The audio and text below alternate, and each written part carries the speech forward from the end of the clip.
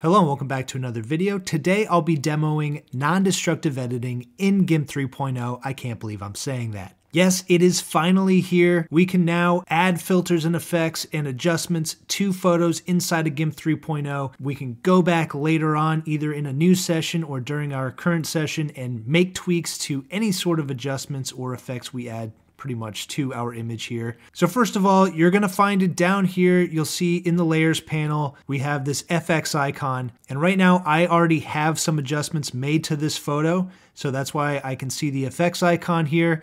And if I click on this, you'll see exactly what adjustments I have here on my image layer. So I already have a saturation adjustment, which is a gaggle filter, hence the little G icon.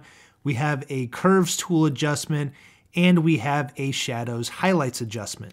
More on this little dialog momentarily. First off, let me demonstrate if I wanted to add another adjustment or filter to this.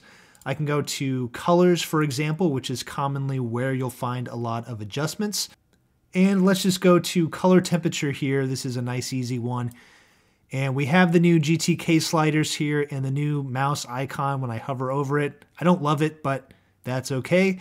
But let's say we wanted to warm this image up a little bit, turn up the intended temperature, and click OK. So now that new adjustment has been added here to the effects icon or to this little popover menu. So you can see right here, color temperature, new filters or effects as they are added are going to get placed at the top of the stacking order here of the effects.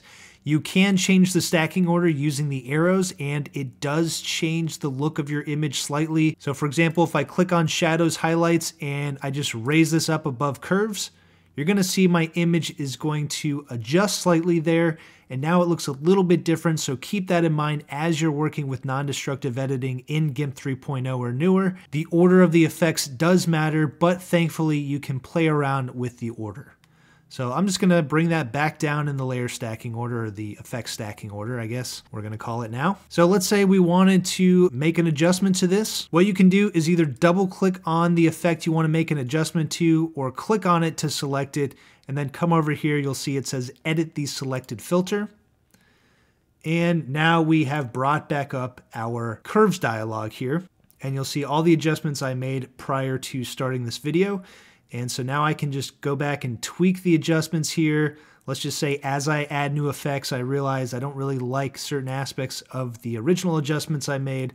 Let's go down here to the green channel. Actually, no, let's go to a better one, the blue channel, and make an adjustment here. And then we say, okay, that looks better. Let's just do a split preview to see a before and after there. You can always adjust where the actual split happens. And I'll click OK because I'm happy with it. And coming back to effects, our curves effect adjustment there, our update is going to be applied here to the curves effect inside the layer effects. Non-destructive effects don't just apply to adjustments. These are all adjustments right here.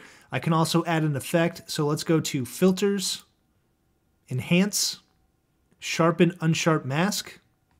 This is very popular for sharpening your photo.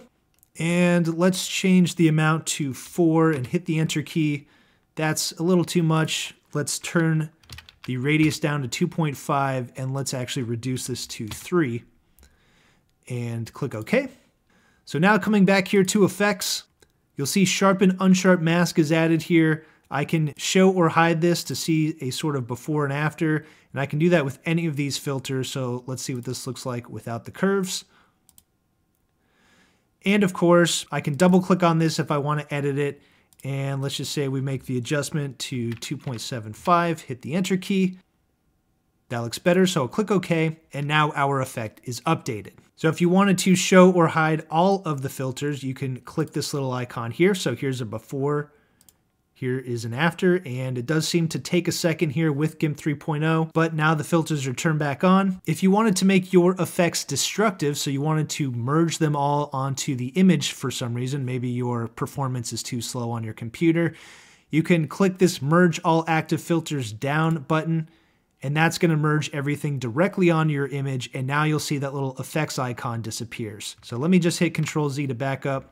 And let's click the effects icon once again. You can also delete your effects using the remove the selected filter icon. So just click that X and whatever filter you have selected will disappear. So I'll hit Control-Z to add that back I cannot stress how much better this workflow is than the old workflow. Before, anytime you added some kind of adjustment to an image in GIMP, once you added it, it was merged onto the image. In order to go back, you either had to hit Control-Z or basically start over. You couldn't rearrange filters. The order you applied them was the order you applied them. This is so much better. I mean, just looking at this photo here, I'm able to make it a lot better because I can just go in and make small tweaks to things at any point, and it just really allows you to dial in your edits and make more nuanced edits. This is a huge feature in GIMP, big reason why everybody's been waiting for it, but guess what? It's officially here. That's it for this video. Thanks for watching. If you liked it, don't forget to like this video, subscribe to my channel, and click the bell icon to be notified each time I have a brand new tutorial. You can check out any of the links to my resources in the description of the video. But thanks for watching, and I'll see you next time.